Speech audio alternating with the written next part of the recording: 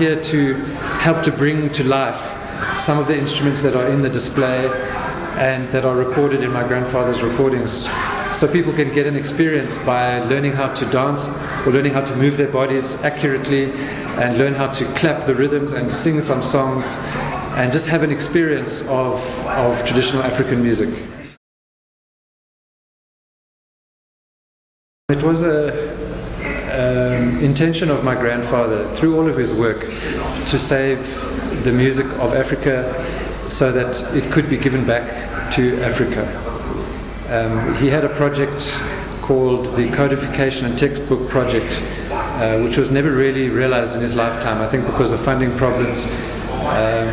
But it's become our mission now to continue to preserve and interpret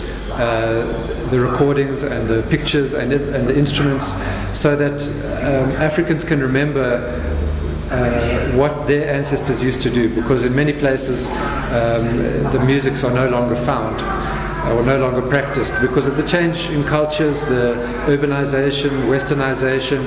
and many youth are out of touch with the ways that their parents and their grandparents and their ancestors used to do. And there's some very many beautiful things that shouldn't be forgotten. So